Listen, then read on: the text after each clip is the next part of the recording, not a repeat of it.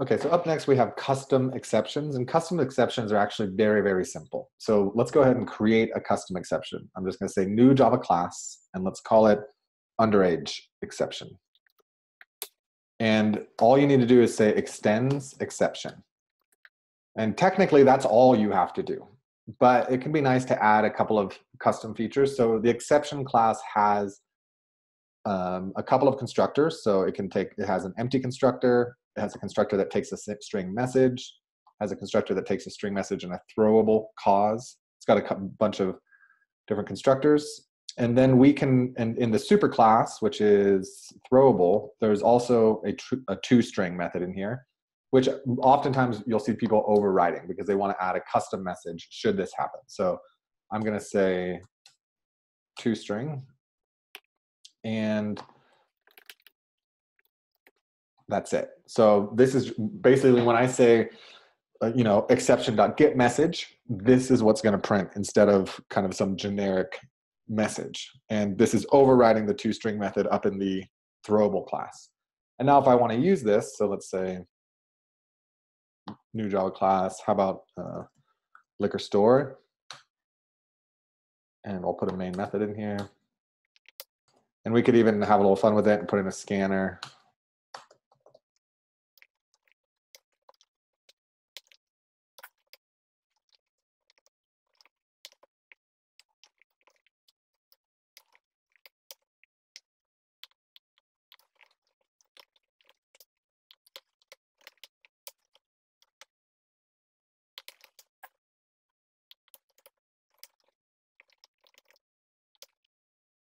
Okay, so I've just made this very simple method called buywine, and I've created a scanner. I just print out, welcome to Cody Nomad's liquor store. Are you over 21 years of age? Yes, no.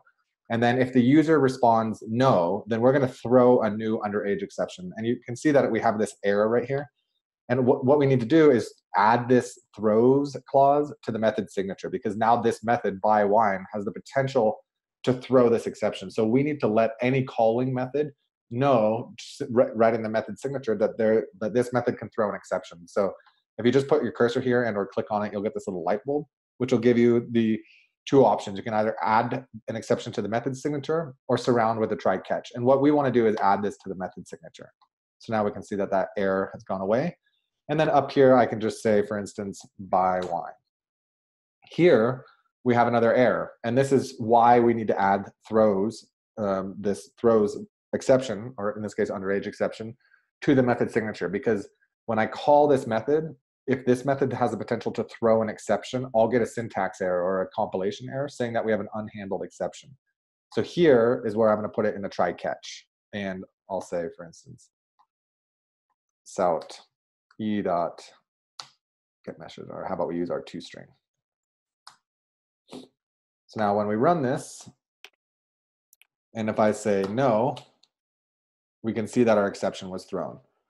Underage exception must be 21 to buy alcohol. So if we run that again, and we say yes, great, what can we get for you? And that's all. I didn't do anything beyond there, right? So this is an example of just a very simple method that can throw an exception, and how we add it to the method signature, and how any method that has a throws clause in the method signature, when you're calling it, you either need to rethrow the exception or you need to wrap it in a try catch. So for instance, just to demonstrate rethrowing the exception again, I'll just say public static void some method.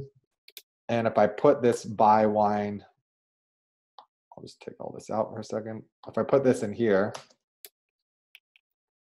I have the option. I took it out of the main method. I just put it here in some method, and I call this buywine method. Again, this buywine method throws an underage exception, which is a custom exception that we just created right here, a very simple class that just extends exception.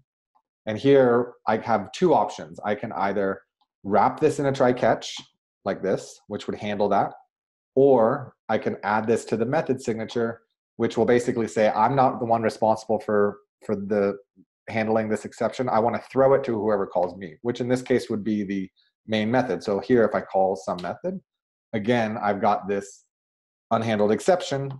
So I need to either add it to the method signature, which this would basically just throw it back to the JVM since it's the main method, which is the equivalent of basically crashing your program. So what I want to do is I want to wrap it in a try catch here. And I'll say sout e dot toString. So again, another example of try catch, throw, and throws, right? So the throw keyword is when you want to actively throw an exception. And because an exception is an object, for instance, I could say right here, underage exception exe equals new underage exception. And then here I could say throw exe, right? This is the functionally equivalent.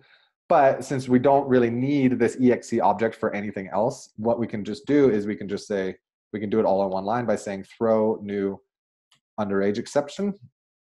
And it will just immediately create that object and throw it to the calling method. We tell the calling method that this method throws an exception in the method signature using the throws keyword. In a method such as this one right here, in some method, we're basically saying like, yeah, I know that this by_wine method can throw an exception, but I'm not the one that is going to deal with it. So I'm going to add throws underage exception up to the calling method that's calling me, which in this case is the main method. And here is just an example of like, this is the place where we're actually going to manage that exception. So again, if we run it and I say, no, not over 21 years, then it throws an underage exception, must be 21 to buy alcohol in the US. So that's a quick introduction to custom exceptions. There's a couple of other methods that you can add in here. You can add whatever kind of functionality you want. That being said, most of the time, these custom exceptions are very, very simple. It's just because, let's say our application needs to be able to throw some kind of exception that says that this purchaser is under 21, for instance.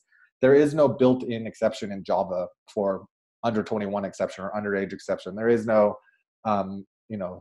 very oftentimes you need these custom exceptions because you want to be able to throw an exception up to a calling method or to generate some kind of exception so that the program is aware that something went wrong. But the exception is something that only exists, for instance, in your company. It's not an exception as far as Java is concerned. If you could throw an exception if the color equal red, you could throw a false color exception or whatever it might be, right? There's oftentimes where you need to kind of create your own exceptions that you can throw in specific circumstances. And when you have a class that extends exception, you now have the ability to both try, catch, and throw that exception, whatever it might be. So custom exceptions, super simple, super useful. Getting an idea of how, starting to get comfortable with how we add the throws to the method signature for any method that has the potential to generate and or throw an exception.